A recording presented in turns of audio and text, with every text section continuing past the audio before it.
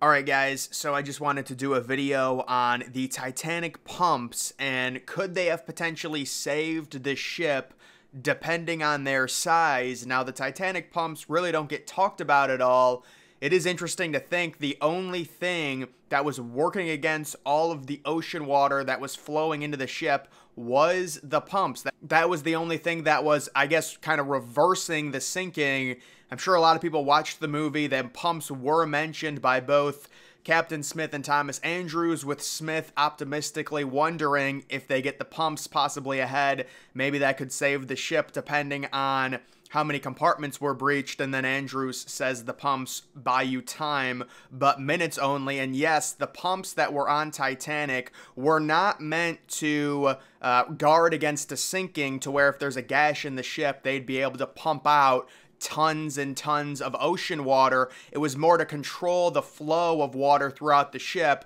When you're talking about massive ships, there's a lot of water that collects at the bottom of it, and the pumps are able to circulate that water out of the ship. There are several different little snippets of the pumps in action, both during the sinking when they were actually pumping out some of the ocean water, and also when the Titanic was leaving the dock, the pumps were pumping out water that was just kind of extra water at the bottom of the ship.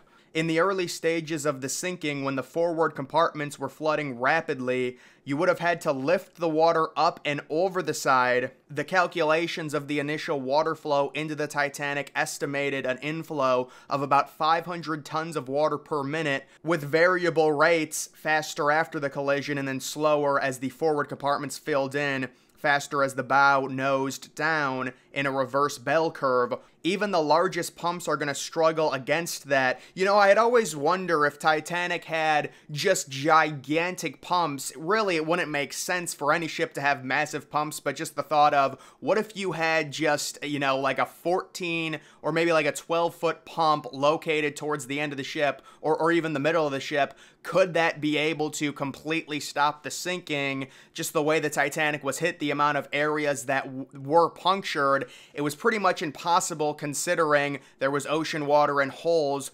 within one too many compartments of the ship, which inevitably would have crushed the Titanic unless you had pumps literally that were big enough to where you could flow out the ocean water faster than it was coming in, which is impossible considering how many gashes there were on the side of the Titanic. The ocean water that was pouring in rapidly right at the start of the sinking was so immense.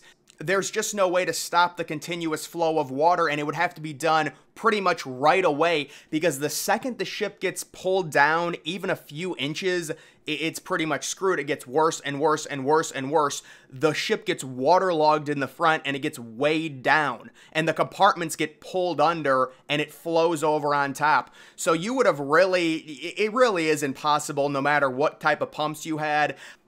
Again, the idea of the pumps stopping the sinking, it just wasn't realistic, considering that wasn't their original goal in the first place. That's not why they were on the ship. The main mechanism and the reason the Titanic was really called unsinkable, first of all, it was really, yes, it was called unsinkable, but people kind of overdid it. I think that's mainly because of the movie in '97, them saying it's unsinkable. It was called that by a few people, but that really wasn't the purpose. But the reason why it was called that was because of the watertight doors, and that was really what was supposed to guard against the sinking. Unfortunately, one too many of the compartments got flooded towards the bow of the ship, and that caused it to get pulled under too far, of course, which really fast-tracked the sinking and made it impossible to stop. It was an inevitable fact, and that's why Andrews knew so quickly into the sinking, really before the ship even developed much of a list.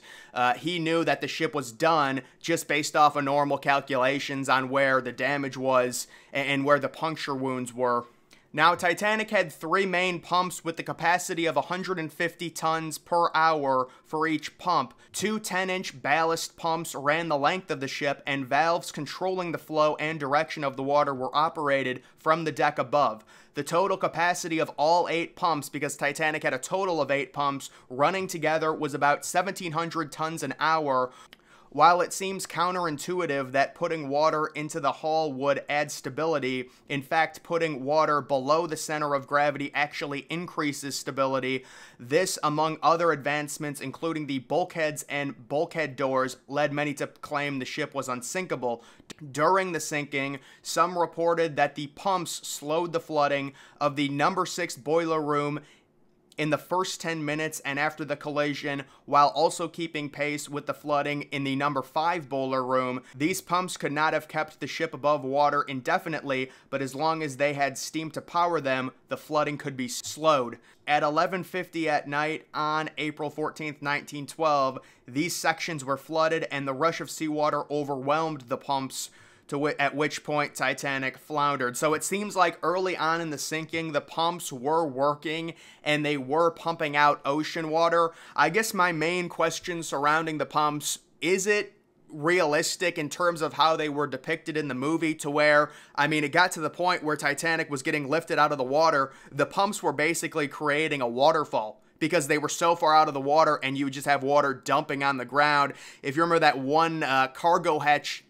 clip where they're closing the door, you can see the pump just gashing ocean water out of it. And I wonder if that's how it was in real life, but the theory is that, yes, it did help the Titanic, but only for about an extra 10 to 15 minutes in terms of its total sinking. When it went really fast, and it did help the pumps did help mostly early on when the boiler rooms were being flooded, boiler room 5 and boiler room 6. I really don't think it would make a difference to where, let's say you're looking in boiler room 5, you see it flooded maybe 8 feet deep, and then you come back 5 minutes later and it's 4 feet deep. That just didn't happen. It's inconsequential because there was so much water rushing in. You're basically pumping out 1/1000th or 1/100th of the amount of water that's rushing in any given moment. So it's impossible to really tell a difference like, oh, this pump is making this room dry. That just wasn't happening. There was too much ocean water coming in through the punctures in the ship. But either way, the pumps did help for at least 10 to 15 minutes in terms of the ship's stability early on in the sinking. They were never going to have a chance. They were completely overwhelmed in terms of, there were really only 2 or 3 of them that actually were able to pump this ocean water out.